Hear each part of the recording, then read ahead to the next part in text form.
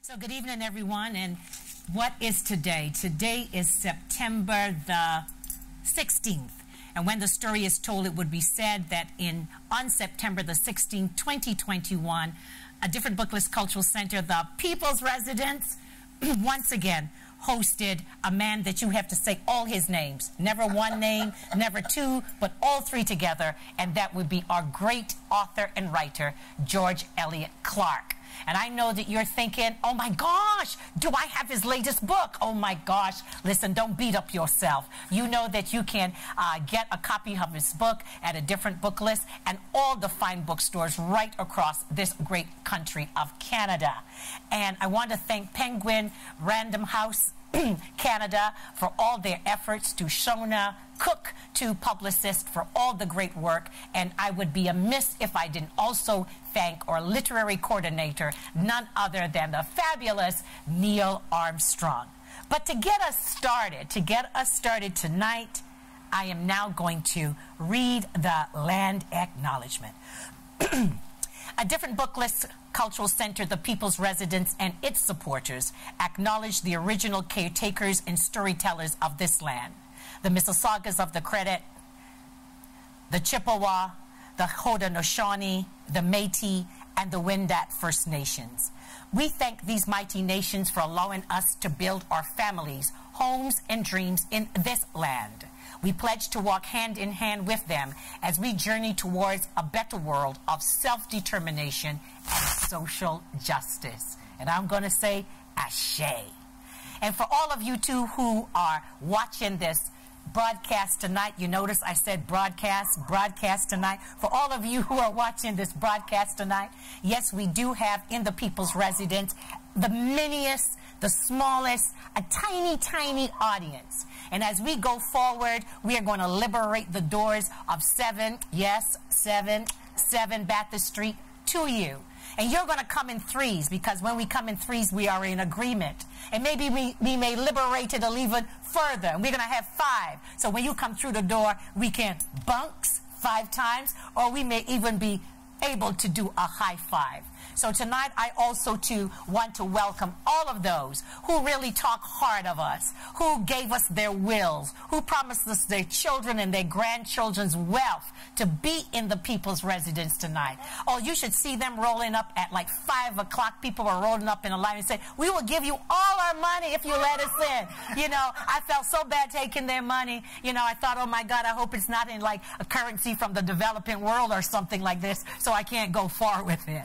But in seriousness, I want to thank all our viewers here who are in the center tonight, who are giving us that human energy and that human contact. So as authors and writers, we can vibe off of them. Now, you know, when you speak with George Elliott Clarke, wow, this is a man who is like Ontario Hydro. He can just light up the world. When I first met him, I thought, no, push back. You cannot have more energy than me. This is impossible. But whenever he comes into a room, and when you see people, you see their spirits first. So when we see his spirit, we see a spirit with joy, a spirit that says, I am here, I am present, take me on, because I'm here to take the world on.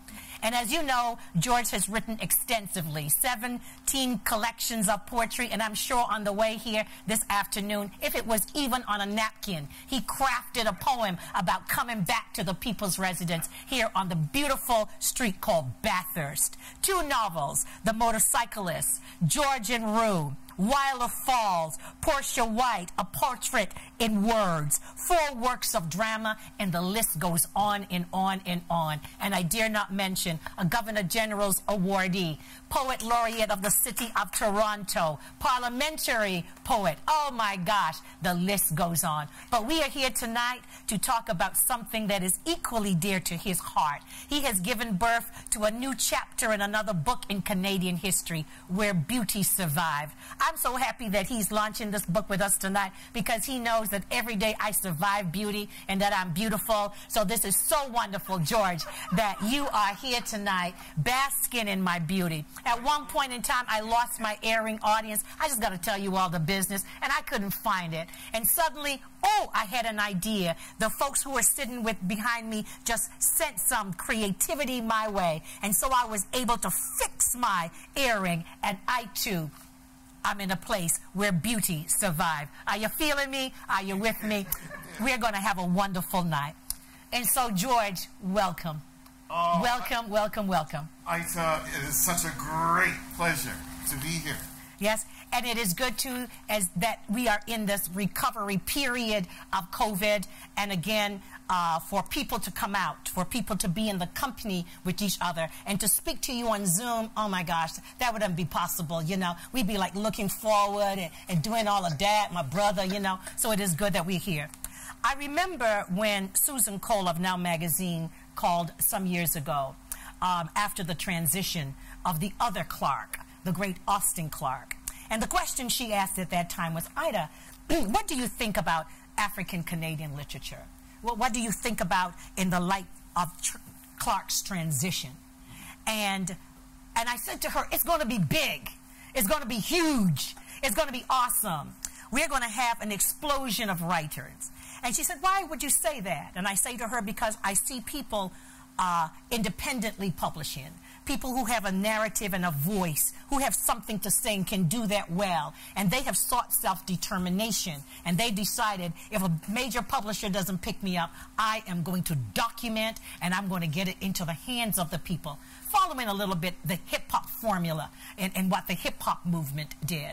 And so today, George, you must be equally pleased as we celebrate, too, with you, another crop of new writers. And by the way, I tell you, George, they're making some big money, too. So when we say Kinesia Lubrin, yeah. Isn't that awesome? Mm-hmm. Nadia Hahn just slammed down the other day with that incredible print run with the TD Bank, placing her book in the hands of grade 1 children. Oh, right? David Cherry-Andy, Ian Williams, all these people just blowing it up in this country. What are your thoughts on this explosion of writers and our celebration of them?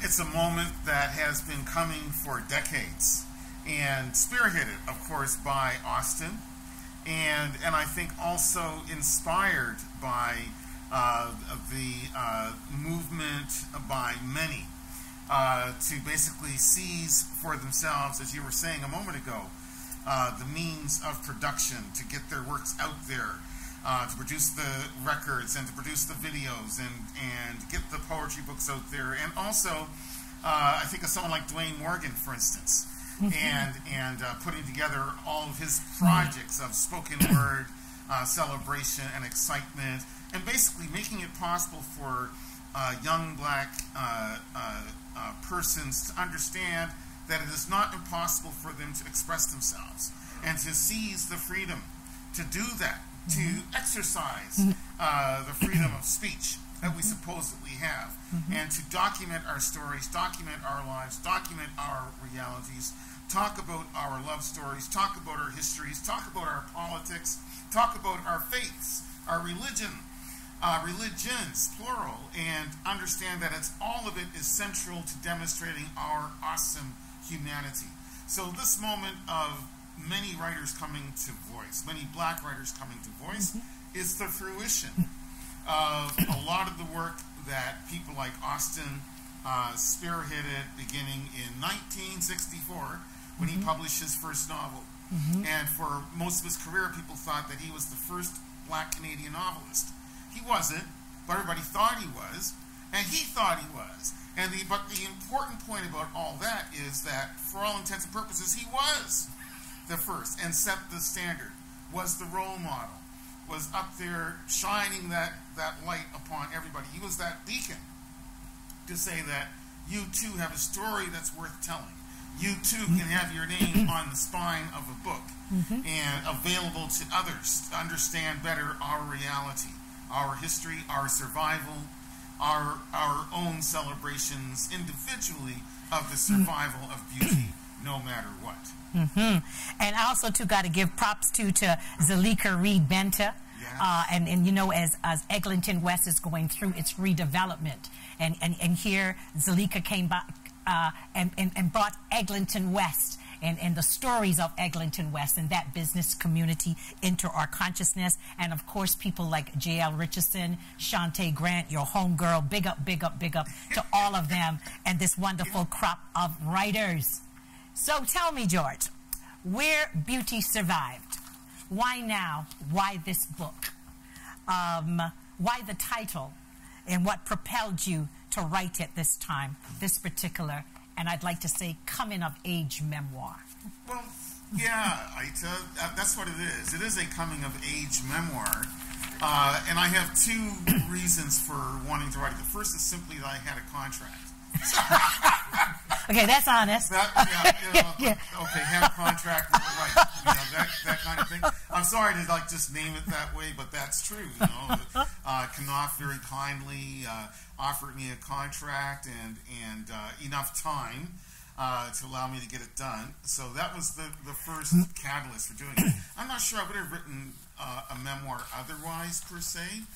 At the same time, that's true. I also realize that there is something, I hope, important about my story, because it's not only my story. It's the story about my community, the people I call Africadians, the Black Nova Scotians, African Nova Scotians. And what is distinctive about us? What's distinctive about our communities? Well, it's the fact that in the struggle against slavery, in escaping slavery, in seeking refuge, and finding a degree of refuge and liberty in colonial Nova Scotia, despite the fact we were not welcome, despite the fact that our ancestors were settled on the poorest land possible deliberately to force them to become a pool of cheap labor for 200 years. That was a deliberate policy of the colonial government. And of course, that caused a great deal of poverty, illiteracy, disease, illness, police persecution, and so on. And because the policy of the colonial government was basically, we want you to leave. But if you're going to stay in Nova Scotia, then you're just going to be cheap labor forever. You and your children, your grandchildren, forever and forever and forever. If you choose to stay here, that's what we have to offer you. But the beautiful thing about those ancestors, despite the struggle and despite the challenges that they had, they decided to stay. They decided to put up their homes. If other people wanted to call them shacks or call them huts or whatever, fine. But for them, they were homes. Even though they were given the worst possible land, they still managed to put together little gardens. They still managed to get themselves a cow, a couple chickens, a hog. I like to say it that way, a hog, right? And start putting together a piggy bank, a piggy bank, right? And start putting together the rudiments of a community, right? Yes. I mean, here's the ingenious of the people, and I believe you talk about the cultural center as being the people's residence. I believe in the ingenuity of the people writ large, and that whenever there are oppressive circumstances, the people always find a way to get around them, to survive them, and do as much as they can with what they have. And that's certainly the story of my ancestors, the early African Nova Scotians, and so on. Despite all the pressures on them to get them to leave, they said, no, we love the fact that we have a place to call our own. We love the fact that we can finally raise our children as our children, and so on, without fear of them being seized and stolen away and sold away and never to be seen again, and so on. So for those first generations escaping slavery, for those first generations tasting freedom, the fact they had a scraggly plot of land and only enough materials to put up a shack and so on did not dissuade them from deciding that they were in Shangri-La, that they were in Canaan. Why? Because they had the ability to hold their spouses. They had the ability to keep their children together, to have their children asleep under their own roof. A dream come true, for crying out loud, no matter how desperate situations may have been. And then to undertake the project of creating beauty, to have flowers along with the potatoes, all right? To have lettuce along with the carrots, and sunflowers along with the tomatoes, and so whatever it was they could grow. and to make their beer and make their apple wine and make their pear wine and have their shindigs and have people beating spoons on their knees and so on, and people getting fiddles. One of the things I have to say, you know, I had to write an introduction to Robin Wink's The Blacks in Canada History, and it's a great history, but of course extremely flawed in the interpretation of what people had to do. And one of the arguments I make back to Wink's about his depiction of historical Black Canada as being a bunch of failures was that no, people found ways to create, to add beauty to their lives. And so when the colonial government gave them poor land, they said, we want more poor land.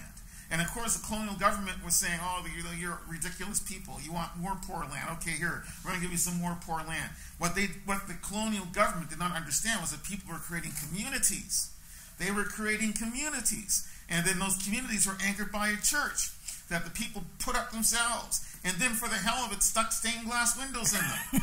I love that. I love the fact that one of the early church leaders who happened to be white, who was from Wales, was very popular. He married into the community, married a black woman, was part of the community, and so on. Unfortunately, this gentleman, Thomas Burton, caught a cold, pneumonia, and died at a very young age, 28 or so. And then the people decided to make him a saint. I love that. In fact, you go to North Preston, the largest Black community in Canada. You go to North Preston, you're going to see St. Thomas United Baptist Church. And you'll be mistaken to think, oh, they're talking about St. Thomas of this or St. Thomas. No, they're talking about Thomas Burton. And the fact that the people just admired him so much, that he's a saint. You know, and they just said, oh, you're a saint, no problem. Right? So one of the things, too, that caught my imagination, picture books and the role of picture books really shape and inform our lives. And oftentimes, and I celebrate Shante Grant and Eva Campbell in their book Africville, for precisely illustrating what you have just described. Families, communities, doing ordinary things, happy things, everyday things, great lives. But one of the things about picture book, oftentimes, when we present Black people, African people, we are in the rural areas, and it's always bad, it's always hard, we're working real hard. We're often never presented in urban settings, you know, like there are no cities in Nigeria or in Barbados or places around the world. And then when I also read your book, what made me think of the voices of Jamaicans. When Jamaicans say, I went to boarding school in Kingston, but I was from the country, and I couldn't wait to get back home, you know, in the summertime. And when they say that, their backs get straighter. They begin to smile. Their eyes pick up. So here it is. You have described for us this rural area, this rural community, where whenever you entered it, you felt like a prince coming from the city. That's fascinating. And also to what is fascinating for me is the comparison or the parallels that you are making about this rich life in a rural setting. And you were reading the same stories or the likeness of them in the books that were presented at that time in children's literature, where the characters themselves were almost all white. Was that intentional to do that sexiness, that upliftment of the rural community rather than the urban community? Where were you going with that? Oh, my golly, Itah, that's a great question. I want to come back to the picture books because, of course, for children, as we learn to read and so on, those illustrated books really feed our imaginations and really tell us about the possibilities, the magic that might be there in the larger world, if only our parents could see it. It's one of the great strengths of being kids, one of the great strengths of children is that they believe in magic. They know magic is there. It's miracles, not a problem. You made that rural community very magical. Oh yeah, it's like it's everywhere, right? In everything, and it's easy to celebrate, easy to accept. And then the picture books tend to emphasize that, right? Now, of course, the picture books I had in primary, Gin and Company readers, they featured Tom, Betty, and Susan, and a dog named Flip. Always. And they were like blonde kids, and there's the dog, and they had a like kind of suburban farm, agricultural lifestyle, suburban, rural lifestyle. And that might, if I had grown up in Halifax completely and only, that might have seemed alien and alienating to me. But as a boy, I didn't think it was all that strange or weird, because I didn't have to go very far, go up to the country, go up home, as you like to say, in Nova Scotia, and we go up to the family home or whatever, the homestead, and I would have the same kinds of characteristics. There are horses, cowboys, chickens, the whole thing, the hazelnut trees and the apple trees and all that. And so I didn't think of myself as having an alien kind of existence. I saw those picture books actually justifying my childhood and as being a reality that reflected what I knew, and seeing it as being normal. I mean, one of my favorite memories from my time as a child, and I unfortunately always associated with orange pineapple ice cream, is that I still remember clear as day. It was probably sundown, summer, and the sun was shining in the faces of these two gentlemen who were decked out like cowboys, absolutely cowboys, cowboy hats, cowboy boots, and so on. And they were walking these horses up the road, Green Street, in front of my grandparents' place, and the sun shining on their faces, because they were part white, part indigenous, part black, made them look like the same color as orange pineapple ice cream. And so in fact, I still order orange pineapple ice cream now, partly just in fealty to that memory. But I'm so proud of the fact I came from and come from a place where people of all complexions were part of the black community. People of all complexions were part of the black community, right? And there wasn't any division. The divisions came about when you left the community, and when you went into the larger community. And of course, you're in Halifax, and you're in working class, immigrant, military household North End Halifax, vis-a-vis the upper class South End, right? And so there in Halifax, you definitely were not in utopia. You were in dystopia. And then in the countryside, it was utopia. But one more thing about that, and it was one of the great things about being African Nova Scotian, Africadian, is that no matter what kinds of loneliness and alienation and even oppression I may ever have felt as a youth, going out in the world, coming to Toronto, coming to Kitchener-Waterloo to do my undergraduate degree, and so on, in the back of my mind, I always knew there was this 3/4 of an acre of land in 3 Mile Plains that was mine, and that it goes back in my family 200 years to the days of slavery in colonial Nova Scotia. And not only that, but that I had relatives who all lived around that area. And this is bringing me back to what you were saying about people in Jamaica talking about going to the country and from the city and finding strength in that. I found the same kind of strength, and I still do when I go to 3 Mile Plains, 5 Mile Plains. And I got to say it, I'm talking too much, but I got to say it. One of the great strengths of being from that place is that I can say that I'm from Newport Station, and that it's a real place. And 3 Mile Plains, the 5 Mile Plains, Windsor Plains, and that this is part of a historical black community in Nova Scotia. Despite all the oppression, people ended up building all these communities and the churches to anchor them. And some of them had schools, and some of them had stores, and so on. And so basically there was this little separate culture that got created despite the racism, despite the oppression. And so and family names are related to that. So I meet somebody whose surname is Day, spelled D-A-Y-E. I know they've got 2 family seats. They got a family seat down in Digby County. They got a family seat up in Upper Big Tracadie, Lincolnville, Sunnyvale. And same thing for my mom's family named Johnson. Well, that's Hants County. And if someone tells me my surname is Cromwell, I say, oh, you're from Weymouth Falls. Right? So it's like, there was a lot of power in that. Oh, and also to what is sweet throughout the book too, your reference always to the nicknames or the aliases. You know, that sweetens everything. I mean, like, who calls people by their real name? You know, like Uncle Socks and on this thing goes. You know, that it very Black people conversations. So I want now to go to Geraldine Elizabeth Clarke. And I want to get her whole name. And William Lloyd Clarke. By the way, George, do you drive a motorcycle? No. Oh. I've only been a passenger on a motorcycle. Oh, okay, all right.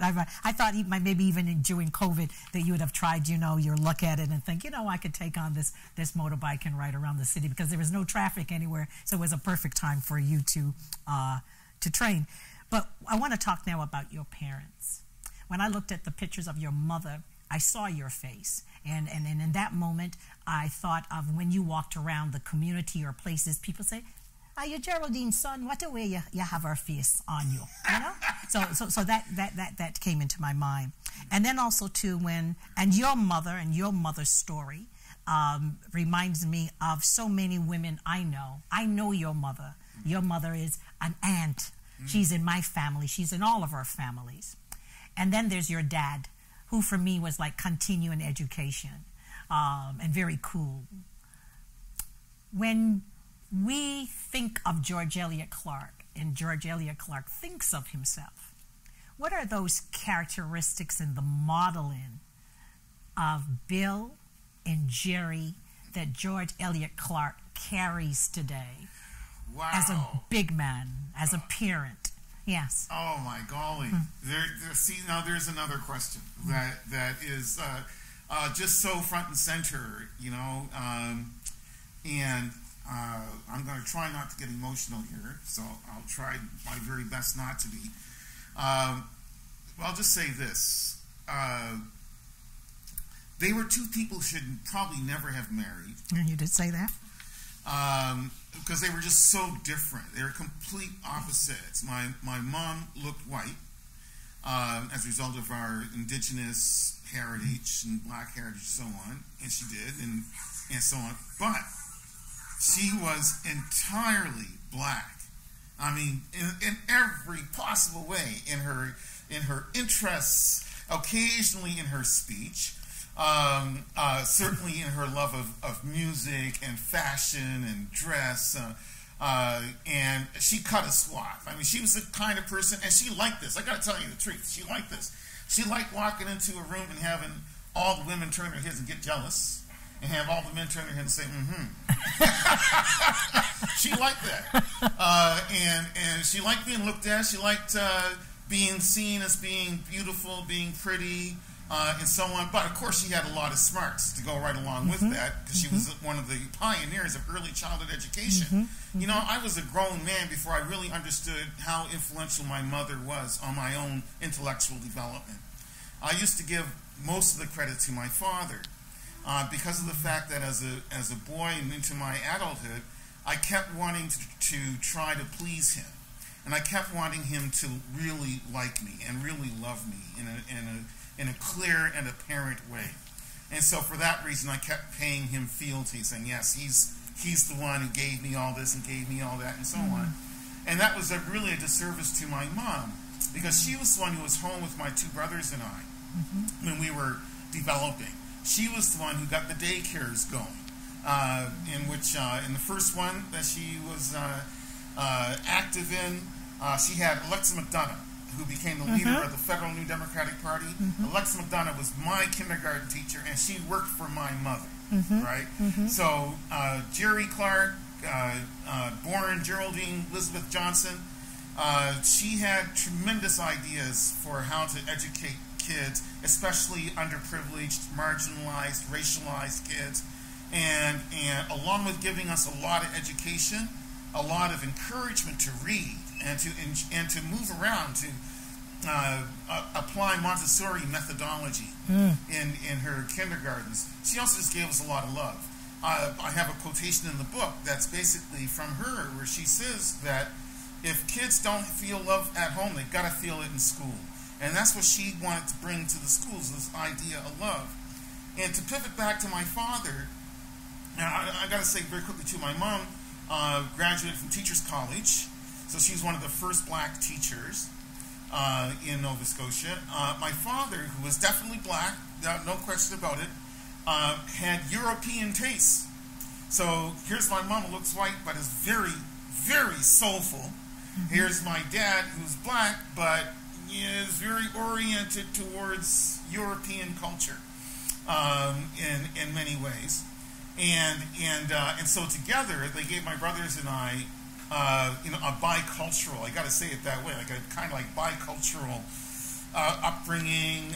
As I say in the book, my mom was like James Brown, and my dad was like, no, you got to hear some Beethoven now. That's right. Right? Yes. And so there was always like this ricocheting back and forth about what kind of music we're going to be listening to. And today. he was a painter. And he was a painter, and that really meant a lot. Smoking jacket kind of painter.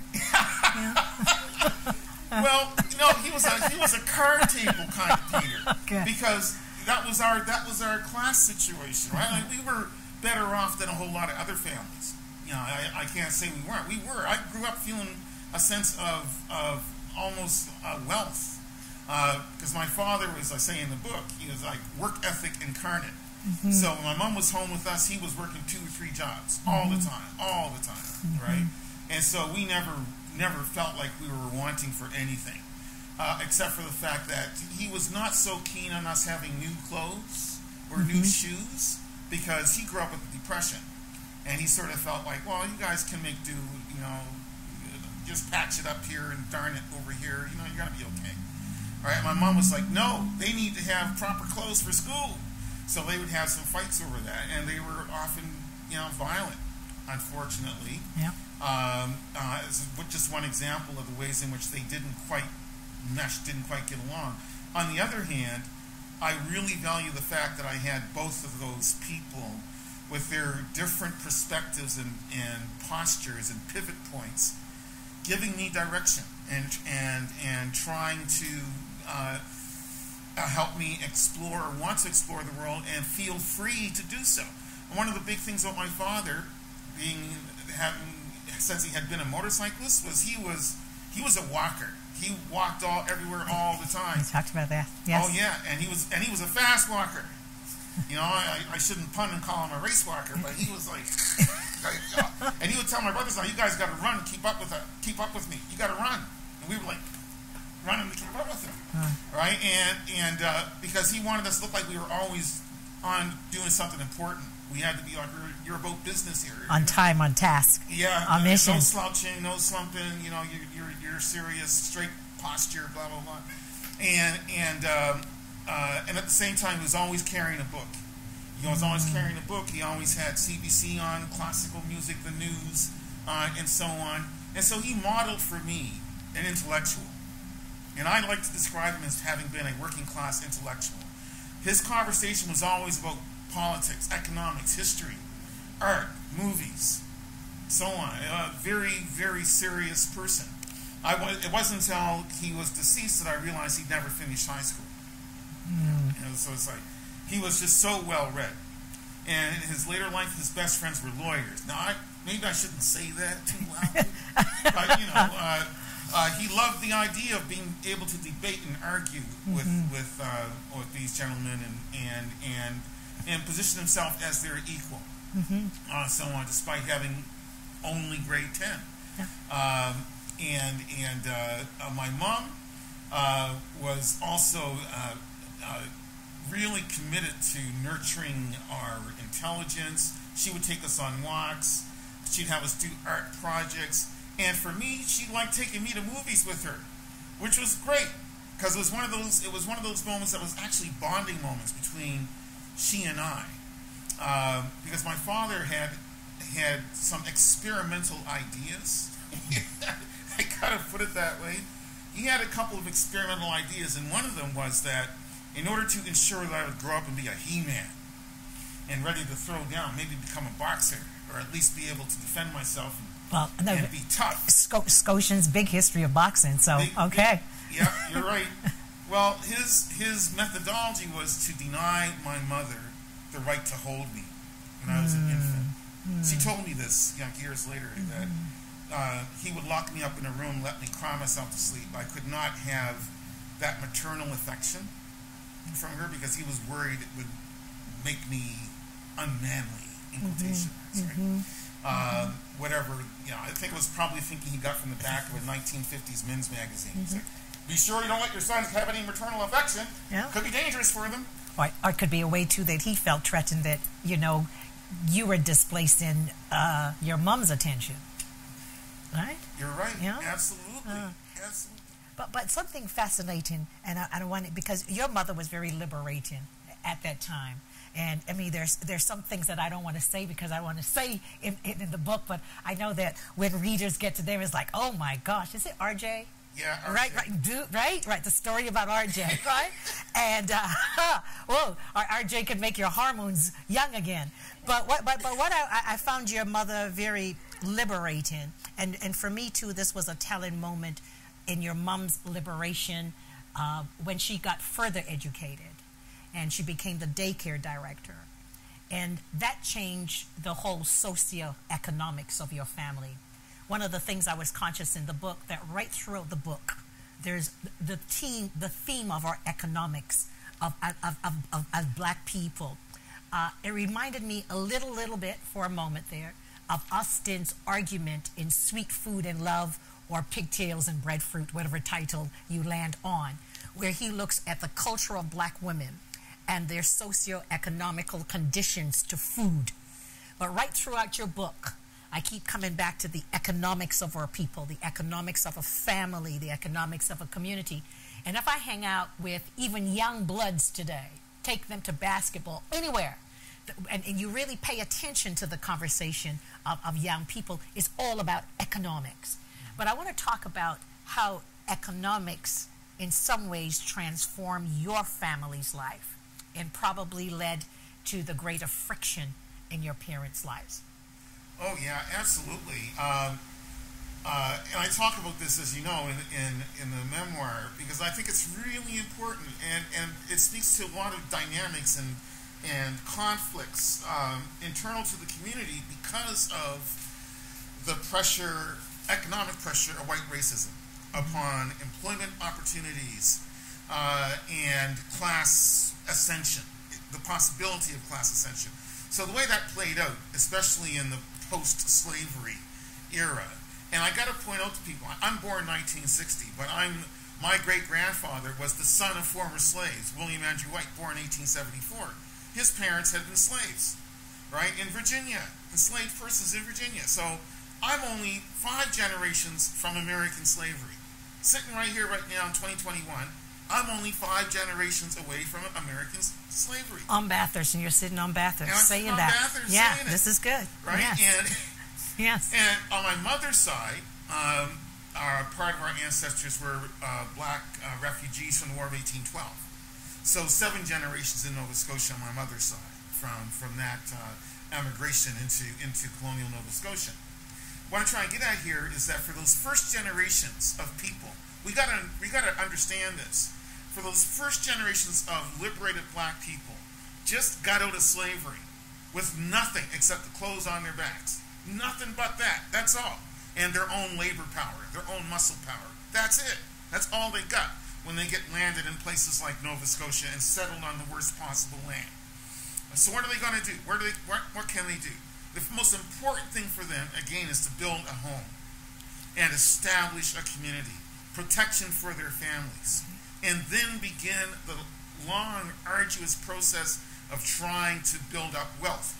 Here it is, 2021, and only now are we beginning to have conversations about the economic impact of white privilege, of how the legacy of slavery has been that persons of European descent descended from slaveholders were able to continuously transfer wealth, generation to generation. That was not possible for black people at all, because all they could transfer really was poverty from generation to generation, and illiteracy going right along with it from generation to generation. So when we get down to my father's generation, which for him, again, is only 3 generations outside of slavery, the impetus for him to prove that he was a successful black man was to be a father and a husband and have a home where he was the paterfamilias, where he was the patriarch, and his wife was in his home under his control, under his authority.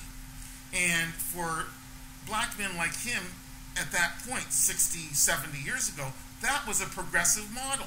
They saw that as a progressive model.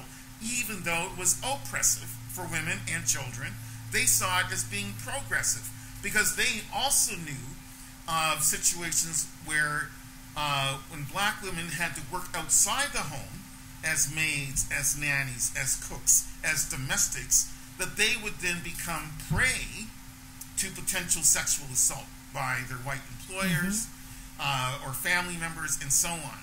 And so it was a point of pride for black men on my street, Maynard Street, where I grew up in Halifax, and most of the black men on my street worked for the railway. Almost all of them did.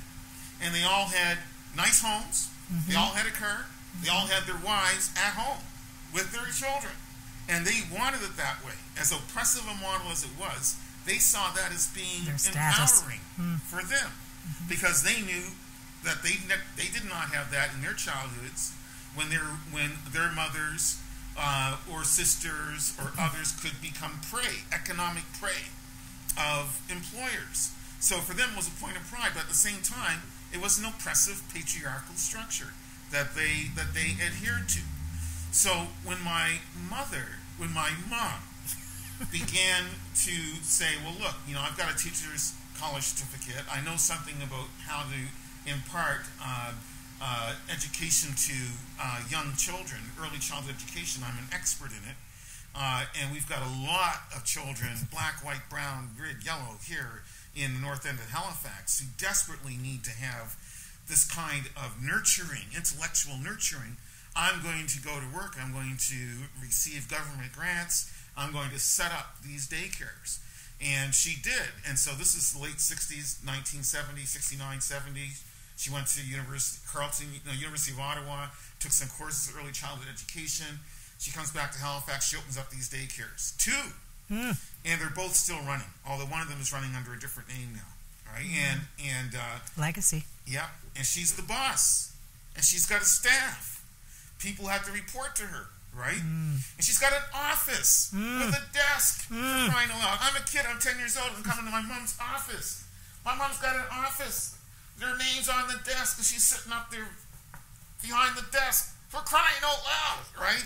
And at the same time that's true, there's my dad going out the door with the lunch pail, going to work for the railway, basically doing the same kind of job he'd been doing for a long time. As a matter of fact, I didn't realize until this year, I didn't even put it in the memoir, I didn't realize until this year that for at least 16 years, he had been doing the same job at the Halifax train station from 1952, when he started, to 1968. And that job was a humble job. It was changing the linen on the overnight train to and from Montreal, and carrying luggage from the trains, to and from the trains, right? So he'd been doing the same job. As smart as he was, as intelligent as he was, he did other work too, right? Again, to supplement the family income. But for the most part, I think that he felt really thwarted in having to accept to work in that kind of position at the railway station. In the meantime, here's his wife. My dad is still a worker, right? Yes. And my mom's now a boss. Yeah, and her economic dependence too is emerging increasingly. Yeah. She's no longer dependent on him. She's got her own money, and also he had forbidden her to learn how to drive. He had forbidden her because he didn't want her to have any kind of independence. She had to be totally secured in his domain, his castle, right? But she secretly learned how to drive, and then she secretly bought a car, a brand new car, 1972 Ford Comet Forest Green, right? And a nifty, sharp little car. Now, again, the contrast here with my father is he was a very economical person, so he wasn't buying much anything that was new. If he could afford not to have to do it, he was not going for it. So here's my mom, who actually always did new things and nice things and so on. She gets herself a new car, but she has to keep it secret, right? Because she knows it's going to be like dynamite in our household, and dynamite for the marriage. But there was also other dynamite going on. And you mentioned RJ earlier, and that ties in with the economics of everything. And I shouldn't give too much away. No. We can't tell them that, right? And also, too, you want to include that bit of information that's not included in the book. So for those who are watching, make sure that you just exhaust this print run real fast so that they can have a new reprint, and George could insert some of this material that he just remembered. I forgot to put that in, but this is good. Yeah.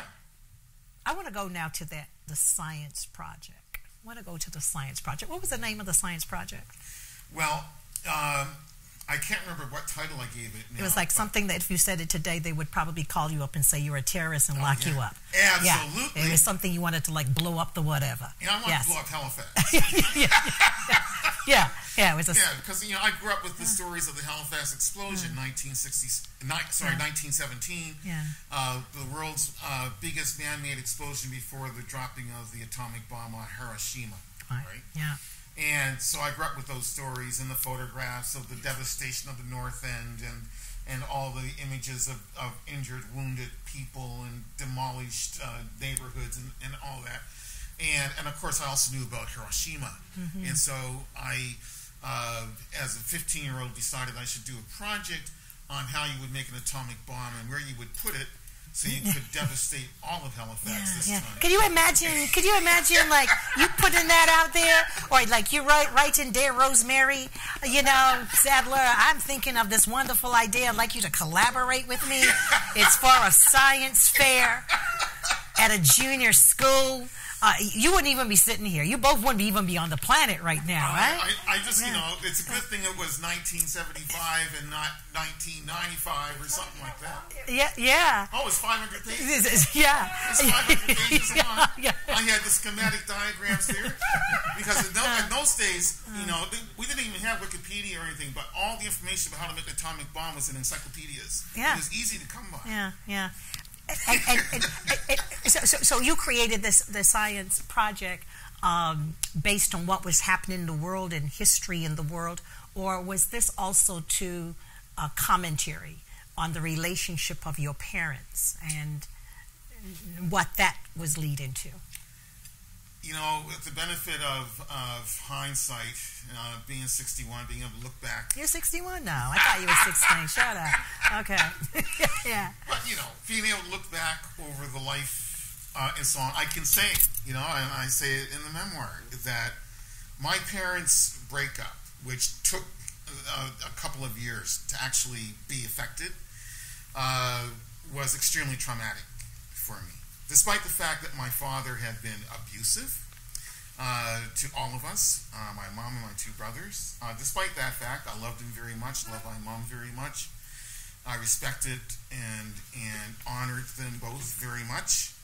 And I really believed in them, believed in us as a nuclear family, intact. No pun on nuclear, given my atomic bomb. Yeah, right. Creativity. Yeah. But it does come to that point about. I look back on that now, and I think that one of the reasons why I was attracted to this idea of destruction is that I was seeing my parents splinter, and it was violent, and it was nasty, and it was long, and it was drawn out, and it was constant stress and turmoil. At least for me. I don't try to speak for my two brothers, who are only a year and 2 years younger than me, but I think they would likely have to agree that for all of us, it was a tremendous amount of stress. And at the same time, I'm coming into my adolescence. Hoorah! Right. Oh, yeah. And trying to figure all that stuff out, and then I've got the two most important adults in my life, just going at each other in the most horrendous ways possible, and both of them at the same time showing their own wounds and their own hurt and their own pain. More my mother than my father. He tended to be, more of the hard rock type of guy. It's like, well, I don't care. But I know he felt also the emotional turmoil. I love the fact that in one sentence you simply said, it was very moving to see my father cry. And when I got to that, you think like, do men cry? Do black men cry? How often do you see black men cry? So I thought that too was pretty cool for you to talk about that. Yeah, it was. My mom had just left him for the first time with us, my brothers and I, and he came to call us back, and I could almost get emotional, but I won't. I was upstairs at my aunt's place, and he was downstairs, and I described it as being like a high noon sun in the memoir, but there he is, the sun on him, and it is roughly noontime, and he's looking up, and he's just crying, right, because of this devastating moment in their lives, my parents' lives, and therefore in all of ours, and I was 12, and for the rest of that year, and certainly the next few years, he became more of a diminished person. I don't mean that in a negative way. I just mean that he was more human now. Just became more human, more fallible. Definitely more fallible than I had ever thought of him capable of being.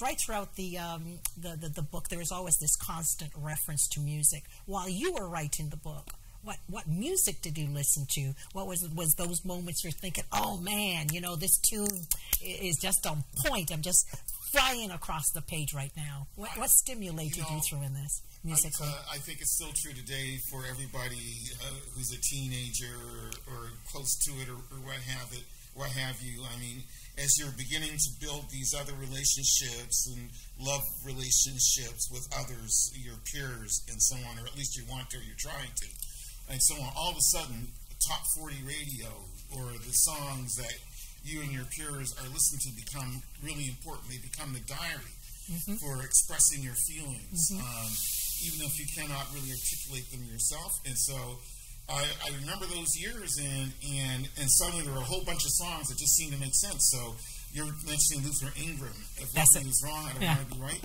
Of course, I was thinking about that and my father. But I was also thinking about my father and the Neil Young song.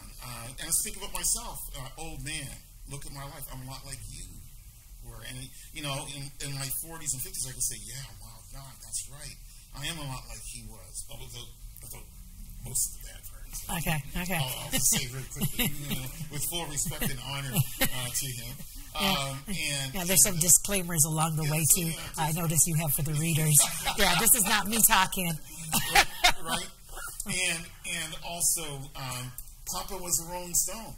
That song came out in the fall of 1972, and when my father left our home for the first time, right, as the marriage was breaking down, I saw him go to the door, and he had a little tiny suitcase and a hat, and I had never seen him look so small before.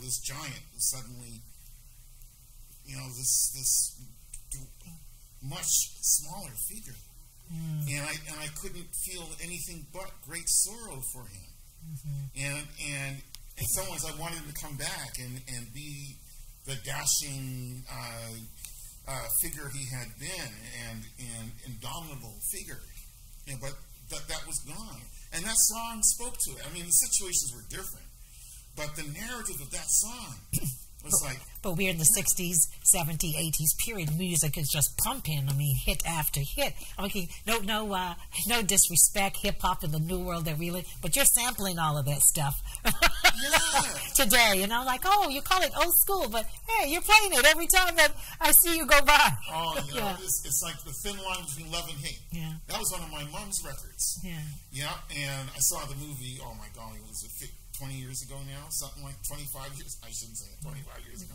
But anyway, so those songs really spoke to reality. I mean, not to mention James Brown, for crying out loud, was another one of my mom's favorites. And of course, Millie Jackson records that people would play, women would play especially, that were meant to be hidden messages to the guys in their lives, like stop messing around, stop fooling around, blah, blah, blah, blah, blah. And all of a sudden I think of Betty Wright, the cleanup woman. Yeah, my mother played that on Sundays. Yeah, I don't know why, but she did. That came like the rotation on Sundays. I think it's because I recently saw the film on Aretha. The whole time when I read the book, I was thinking RESPC. Right through the book. I was thinking that. Our audience, I'm sure that they're thinking, how is it that George Elliott Clarke could be speaking about a book and not reading from it, right? I'm sure that they're thinking like, oh, I'd have shut up. But so what I'd like to do is to have this opportunity for you to read an excerpt from your book. And then I am really, really curious and really interested to also speak about Rocky Jones, right? Walter Borden. The first time I heard Walter Borden is God's trombone. Yep. Oh my God! I thought I had heard God himself. I mean, the guy is something else. Sylvia Hamilton, all these people, and to bring it home, I'm very happy that you've put Dudley Laws in your book so that we know these exceptional people who do extraordinary things on ordinary days. Yeah. So I'd like if you want to read from the book right now. And for those who are tuning in and thinking, oh my God, this is so fabulous, cool. We are at the People's Residence, 777 Bathurst Street, a different Booklist Cultural Center. Itah Sadu, and I'm in conversation with the man that you just don't say one name two, but you say all three. George Elliott Clarke, and that would be Clarke with an E. That's it. And I should just read this little bit about coming to Toronto. There was an excerpt recently in the Toronto Star, and so here it is. And Rocky's is central to this. Nice. So one April morning in 1978, I was sitting in my father's kitchen spooning cereal and preparing for school when the phone rang. It was Rocky. Yep. And he had an extra ticket for a flight to Toronto. I was 18, an adult, according to Revenue Canada and to the law. But I still asked Bill's permission to leave to skip school and fly to Toronto with Rocky and his daughter Tracy. Well, about 30 minutes later, Rocky pulled up in his red Jeep, and then we were up and away to Toronto, the good, hog town, the big smoke, the six, the big crab apple.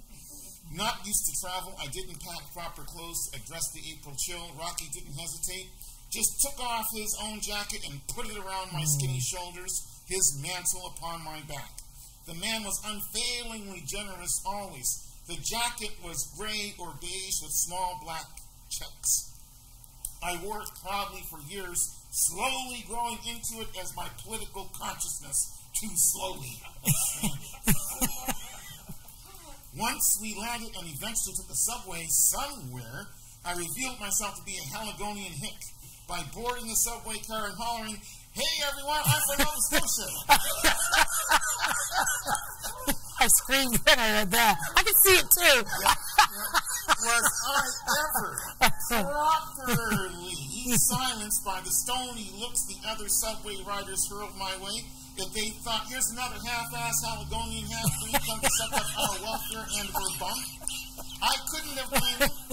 A couple years later, as I exited the humongous discount bazaar of honest heads at Bathurst and Bloor with a backpack stuffed with eternally creased polyester and tinfoil fragile cutlery, an older black woman spying my delight with my shoddy, shabby purchases. Now, you must be from Nova Scotia. Call and response. Yeah. Call and response. Well, Rocky had flown us, Tracy and I, to Toronto to participate in a meeting of the Black Youth Community Action Project, BICAP, which was stewarded by Dudley Laws. Laws was a black elder who sported a Black Panther-style black beret right rakishly and who organized the Black Action Defense Committee in the early 1980s to protest white cop aggression, often lethal, against unarmed black Torontonians. He had the smooth, suave, licorice complexion of our day, and also hailed from Jamaica, but Laws was tutor in Malcolm X, not penthouse, was devoted to liberation, not partying. He spoke softly but radiated grace, charisma as a cognate of charm under pressure. Bycap with the support of Laws and a bespectacled, tan-complected elder who seemed to speak through his teeth, namely Ed Clarke of the Black Resource Information Center, was that April weekend holding a youth conference. I'm going to jump ahead just a little bit so I can talk about some of the scenes. And people talk about that conference, George, to this day, in gatherings as anecdotal, you know. So I'm very happy that this is now recorded into history. Yes, in your book. It was amazing. I met a lot of people there who I maintained contact with over the years. Louis, I'm going to forget Louis' surname. I can still see his face playing his stand. I've run into him a few times since in the community. Dion Brand, of course. Yeah. And others as well who I would see whenever I would be passing through. And these people were serious Garveyites. Yeah.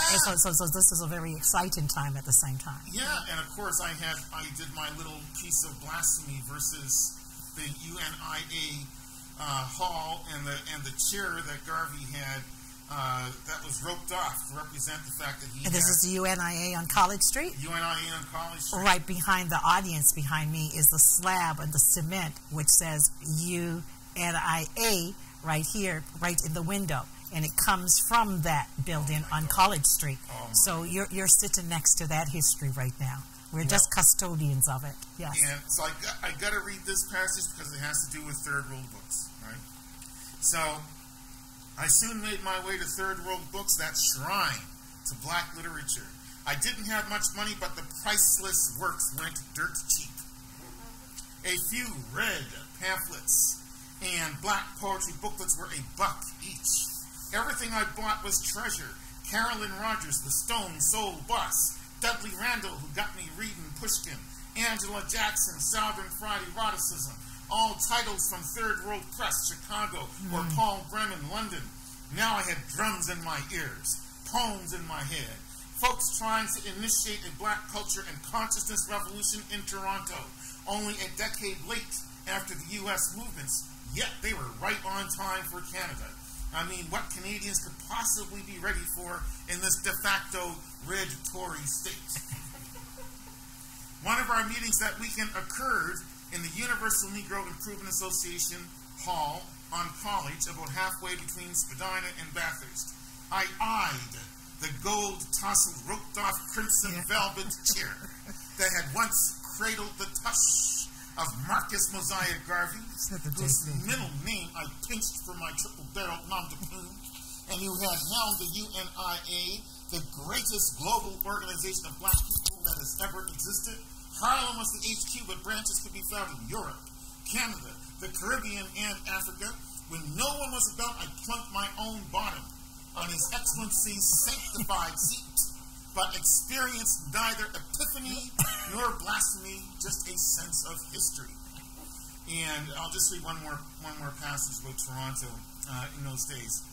That weekend also introed me to the Underground Railroad Soul Food Restaurant, home of barbecued ribs and sweet potato pie, which I wouldn't fork again until living in North Carolina in the mid-1990s. And to France, where I was partial to rice pudding. The cookery in Toronto's air around Kensington Market and Spadina and Bathurst was competitive with the seaside aromas of Halifax. Every breath was to trek Marco Polo's Silk Road, or to anchor in a Caribbean isle, leeward or windward, or to shuttle through Europe from brick-themed pubs to Iron Curtain vodka. Resonant were East Indian and West Indian mashups of curry and samosas and doubles, plus the Aeolian, Tyrrhenian, and Mediterranean black and Aegean seas, plus the Tex-Mex Cajun food music corridor, Houston, New Orleans, plus the array of Argentinian beef and Brazilian hog, plus spicy dishes out of Szechuan or Vietnam, thanks to resettled so-called boat people. Anyway, Toronto's mutually consented to coitus of cultures creates beautiful bastardizations or creolizations, a Greek and Chinese restaurant, an Italian and Jamaican restaurant, all's possible. In this bastion of Apollonian multiculturalism, a feast for the belly and a fiesta for the bedroom. Multiculturalism mandates cosmopolitan canoodling. Amen. Thank God you came to Toronto, right?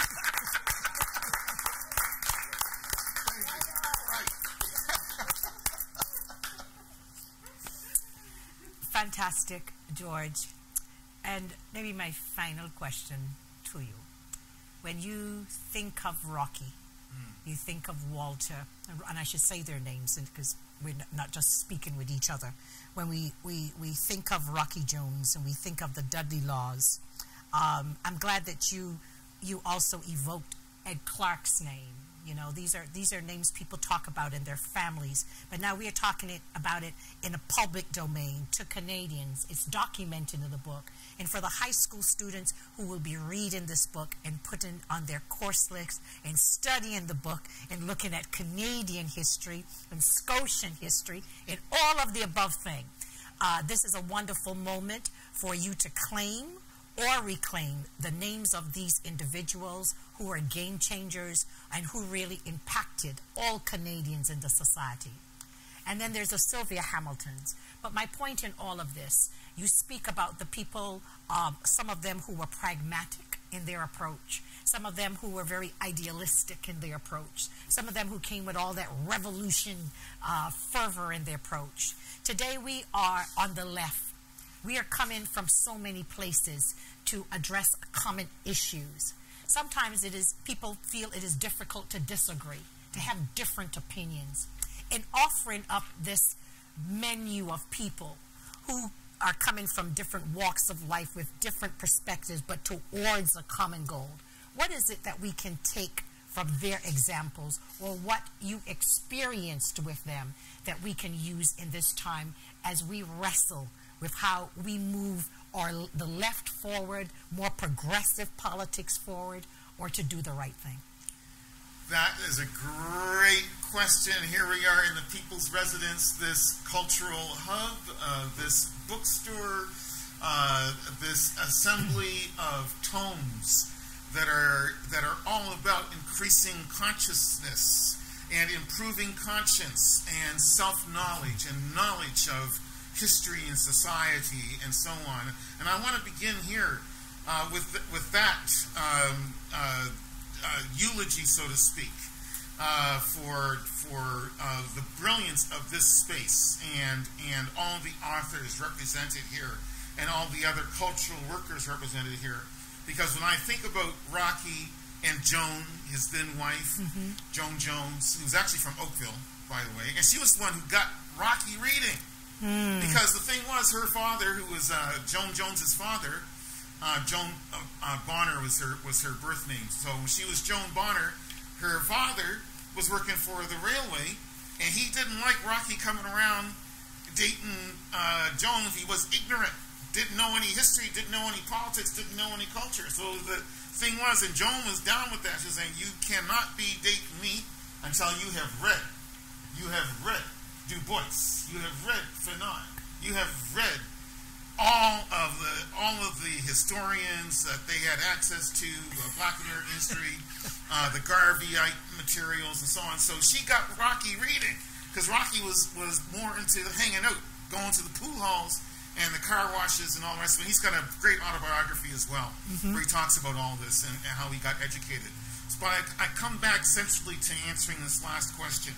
So when I think about Rocky, I think about Joan, I think about Walter Borden, the great poet, playwright, actor, newspaper editor, as he was at one point, and then Sylvia Hamilton, who's now a filmmaker of much renown, a poet herself, and her husband, Bev Greenlaw, who was a basketball coach, now retired, and even though he was involved in university athletics, Bev also had a community orientation.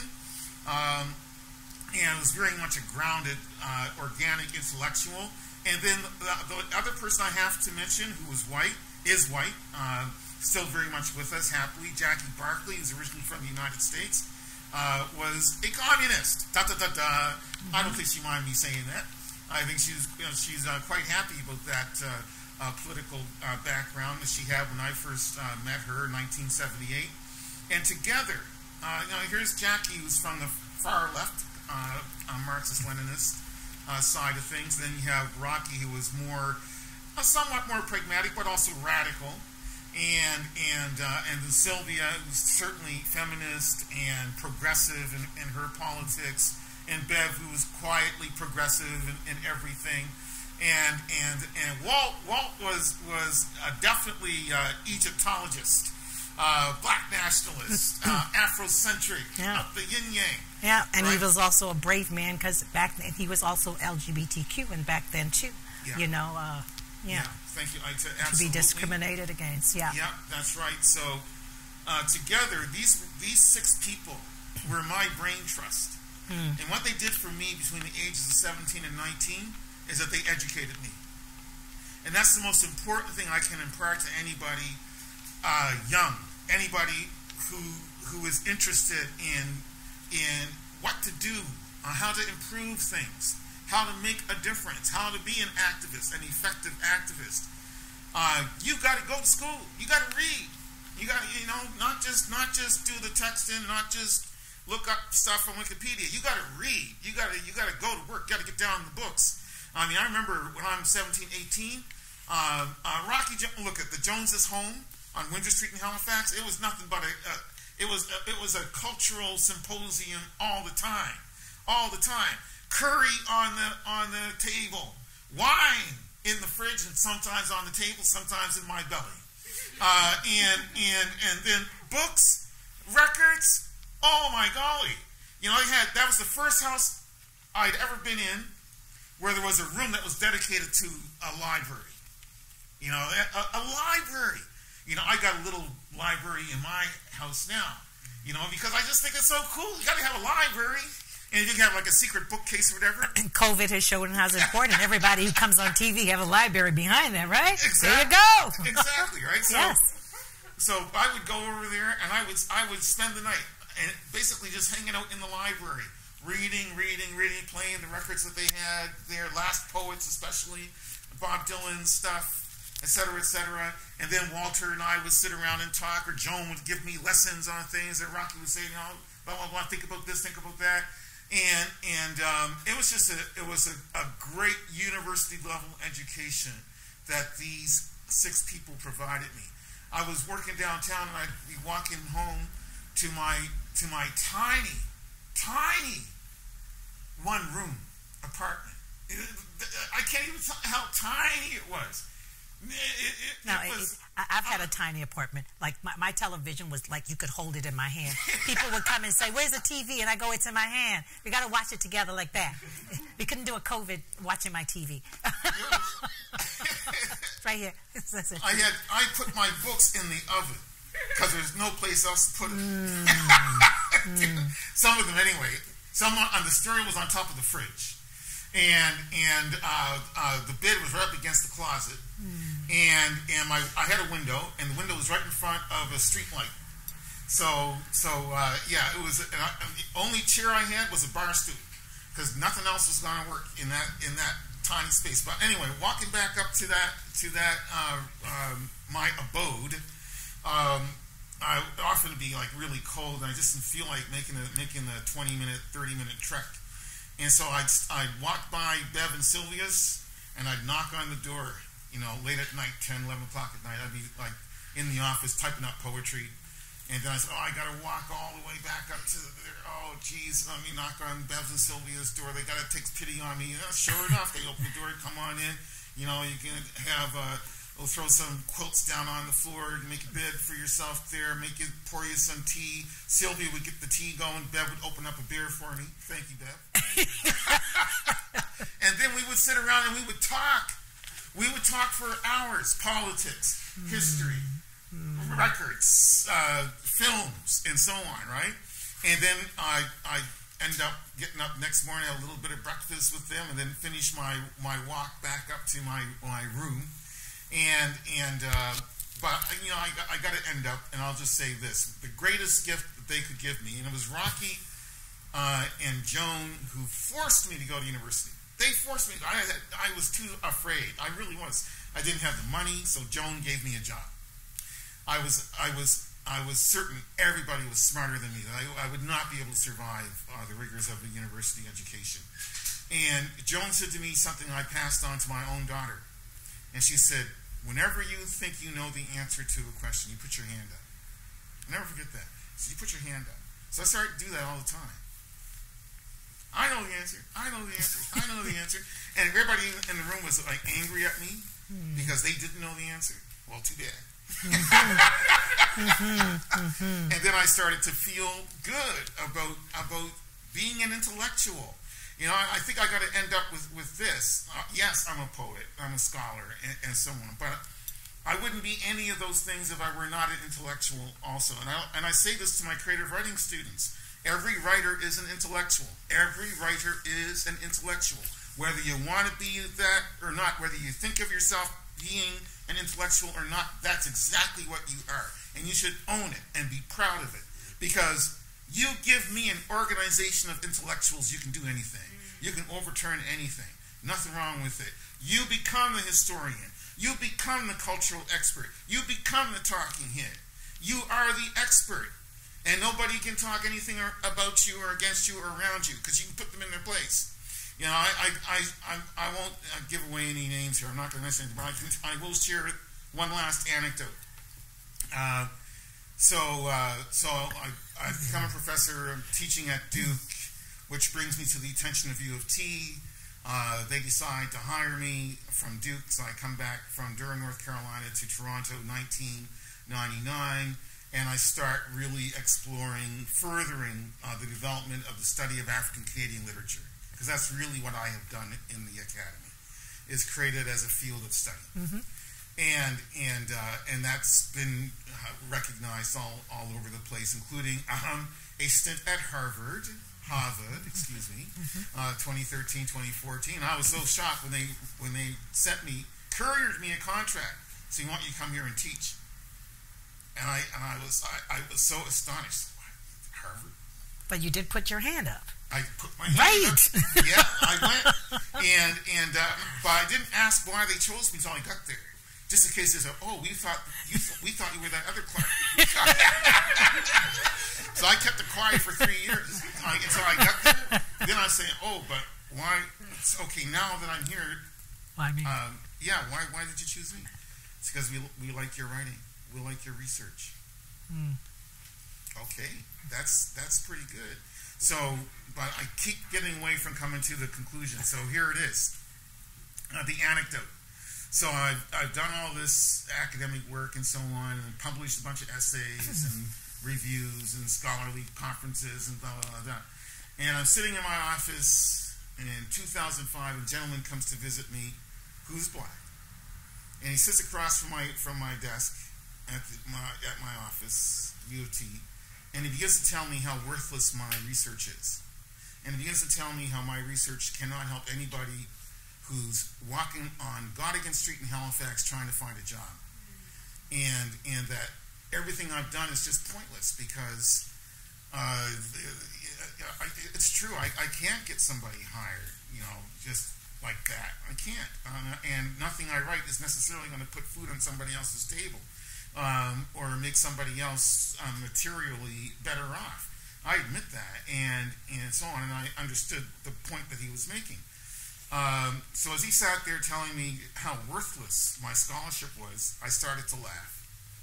And it was one of those big belly laughs that like my mom would have had, or my aunt would have had, or my grandmother would have had.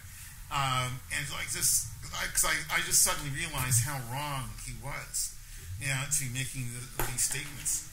And so I laughed and laughed and laughed, and I'm sure he felt a little bit uncomfortable as I was laughing at his critique. And then I said, "Let me tell you something, my friend. You're sitting in my office at the University of Toronto, across from me at my desk.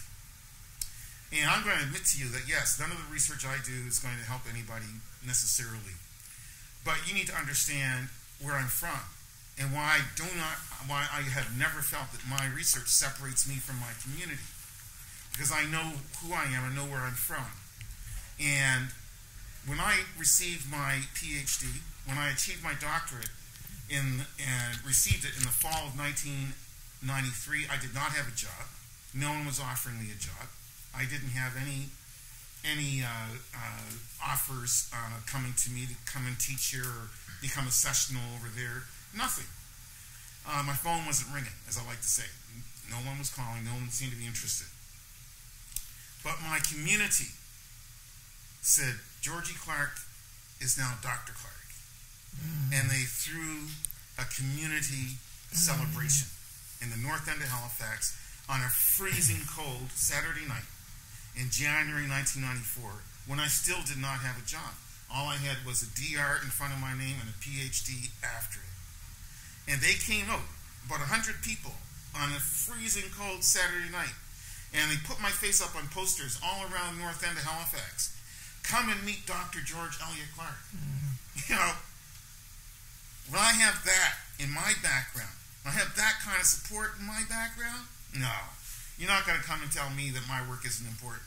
My work answers back to all of the racist scholarship and research that was done for centuries about us. About us. African Nova Scotians, Africadians, black people in general. So I become one of the first who's able to answer back and say, no, that's wrong, that's wrong, that's wrong, that's wrong. You misunderstood this, misunderstood that, etc., etc. So that's my job in the academy, is to correct the errors and to inform others of what they need to know in order to feel confident, in order to feel pride, in order to understand our history. That is a glorious history. In order to have material to write about.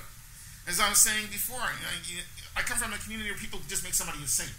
And you know what? I'm going to say, look, when my time comes, think about me too. Fantastic. Saint George. Yeah. I'm down with that. Yeah. I'm down with that, okay. Yeah, you don't even have to wait. You can just do it now. This is the great world that we live in, you know? George Elliott Clarke, I just want to thank you for coming to the People's Residence and sharing your life, your formative years with us, sharing your parents with us. As the son of Jerry and Will and Bill, and now I'm familiar with them. Thank you for even taking us to some of their most secret places of their lives. And most importantly, thank you too for including those voices, people who every day do things that just make the society, the world, a different place. People with vision who not only act for the moment, but to see years ahead. So I am just very, very thrilled to have the opportunity to speak with you. I haven't seen you for a little time, but who has seen anybody for a little time? Anyway, but I'm happy that we could do this in person. And any time that we are struggling with notions of beauty, and it seems to me when I read the book and even listening to you, as a member of the Clarke family, you also too were the chronicler of the Clarke family, because you always seem to observe your family and be outside of the family, observing them. And in so doing, you have given us now this new body of work. Yes, people go out there and buy that because, we got to get the print run because George has thought some other things that we need to include it. But what we do know from George, that this is just his formative years, the 60s into the 80s. And we know that right now on his way home, or in the subway, or in the taxi, he's beginning maybe the foreword or the first chapter of the next segment of his life. Enough respect, George. Keep in good health, and we will continue to promote Where Beauty Survived by George Elliott Clarke, an Africadian memoir. Enough respect. Thank you. Thank you, Itah. Thank you.